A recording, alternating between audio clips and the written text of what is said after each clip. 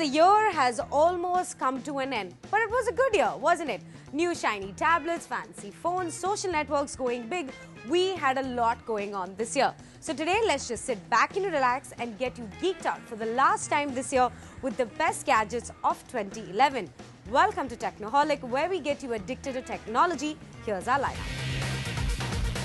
On the show this week, they came, they saw, they conquered. We take a look at all the tablets in the year 2011. Did this year make the shutterbugs happy? We take a look at some cameras. And finally, yes, there were tablets in the market, but what happened to the laptops? We check out all the laptop action of the year gone by. Alright, so let's get our 2011 gadgets out of the way so that we can make way for the 2012 gadget awesomeness.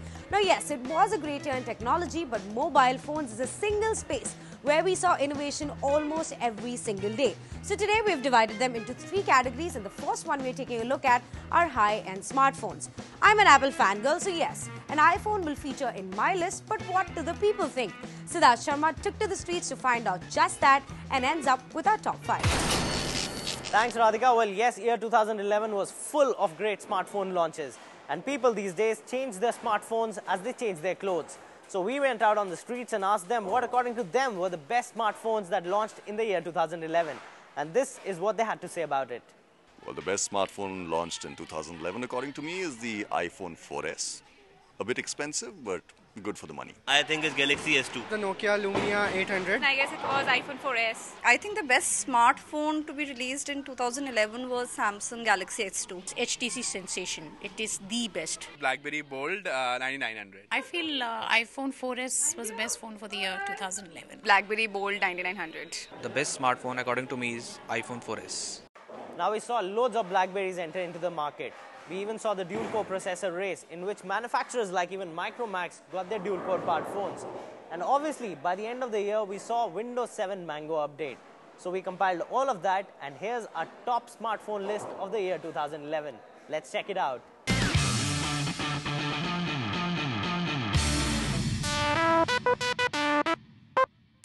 Smartphones have become devices of necessity now than gadgets of luxury. And the year 2011 proved that. So the first phone on our list is the BlackBerry Bold 9900, aka Bold 4. Bold 4 was a slim BlackBerry offering a first of its kind. It featured a 1.2 GHz processor, a touch and type form factor, and the latest BlackBerry OS 7, all bundled up at a price tag of Rs 32,000. And now it's available in a white color as well. Nokia Lumia 800 comes next. This was the much-awaited Windows Phone 7 from the house of Nokia. Nokia Lumia 800 sports a 3.7-inch AMOLED capacitive touchscreen up front. The phone is powered by a 1.4 GHz Snapdragon processor and has 16 GB of internal storage. Prices are not out yet, but are expected to be in the range of Rs 30,000 to Rs 35,000. Third on our list is the Samsung Galaxy S2. Samsung Galaxy S2 features in our list purely because it took on a good fight to the iPhone 4. Samsung Galaxy S2 has a 4.3-inch Super AMOLED Plus display up front. The phone is powered with Android 2.3 Gingerbread operating system and Samsung's own dual-core 1 GHz ARM Cortex-A9 processor. The pricing is also very competitive, as now you can get your hands on one for just Rs 28,000. Fourth comes a sensational phone from HTC. It's called the HTC Sensation. The HTC Sensation is a 3G device which runs on Android 2.3 Gingerbread operating system and is powered by a dual-core 1.2 GHz processor. It sports a 4.3-inch Super LCD capacitive touchscreen display and has an 8-megapixel camera. The Sensation is priced at Rs 30,000. Last superphone on our list is the new iPhone 4S. Now available in India, Apple retained the original design of the iPhone but bumped in a dual-core A5 processor and introduced a revolutionary voice recognition-based artificial intelligence called Siri.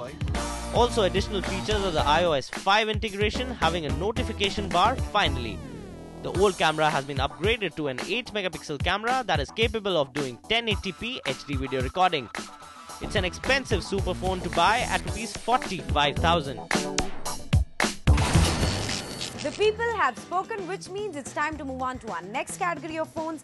These are mid-range phones which go all the way up to 20,000 rupees. Now this space had Android pretty much in it just because it hit the right price note with its users. So take a look at our list of top 5 mid-range phones from the year 2011.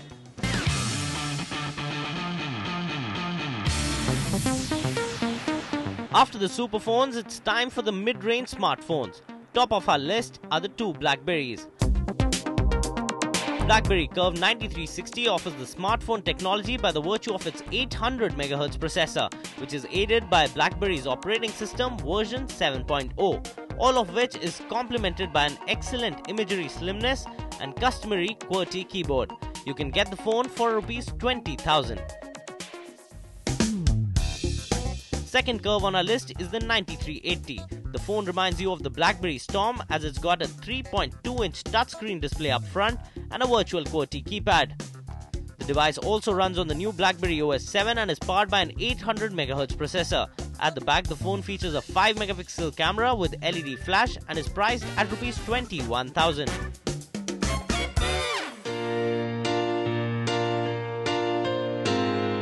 Next comes the LG Optimus Black. The LG Optimus Black has the specs to be called the thinnest and the brightest smartphone. It has a 4-inch Nova display which is said to offer 700 nits of brightness. The device runs on Android 2.2 powered by a 1 GHz Cortex A8 processor, and LG Optimus Black is priced at Rs 20,000. Fourth phone on our list is the Samsung Omnia W.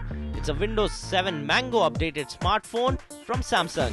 It has a 3.7-inch Super AMOLED display and is powered by a 1.4 GHz processor. This Smart Buy Windows phone is available at a price tag of Rs 20,000.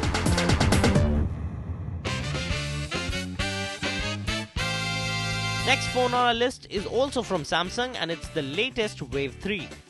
Powered by Samsung's own Bada OS and boasting of a sturdy design and a good quality camera, this phone is available at a price tag of Rs 20,000. Last phone on our list is the good old iPhone 3GS. Now having an upgradable option of the iOS 5, it's the best mid-range smartphone experience money can buy. And you can get your hands on one for a throwaway price of just Rs 18,000. Alright, I hope we've made you at least think of spending 20,000 rupees on your phone now. But if you're thinking of going any lower, that was a phenomenon too in 2011. With operators launching 5,000 rupee Android phones, let's just say there was enough to go around. But did the people like anything that was offered in the cheap phone space? Siddharth Sharma went out to find that answer and ends up with our top list. Well, yes, Radhika, definitely this year we saw high-end technology rolled out at very affordable prices. And we asked people what do they think about the affordability of the modern smartphone. And here's what they said about it. I think according to me, the best low-end smartphone is Samsung Galaxy Y. The best phone I found it is Samsung Galaxy Y. Samsung Galaxy Y. I think the best low-end Android phone to be launched in 2011 would be Samsung Galaxy Y. This is our list of the top low-end smartphones that took the market by storm in the year 2011.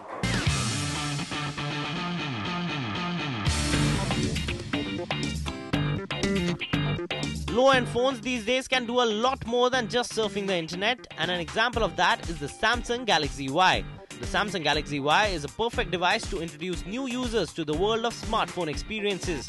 With a stylish metallic hairline body and a large 3.2-inch HVGA screen and price of just Rs 7,000, it even makes a mid-end smartphone shiver when it comes to competition. Now, if you want something even more economical, Micromax gives you its Andro A60. The A60 runs on Android 2.1, supports 3G connectivity, and at the back features a 3.2 megapixel camera. Andro is priced at Rs 6,000. Next contender in the low-range Android phones is the Samsung Galaxy 5. The Galaxy 5 is loaded with Android 2.1 OS and features a 2.8-inch display up front. At the back, it has a 2 megapixel camera and is priced at Rs 8,500. fourth is the Huawei Ideos U8150.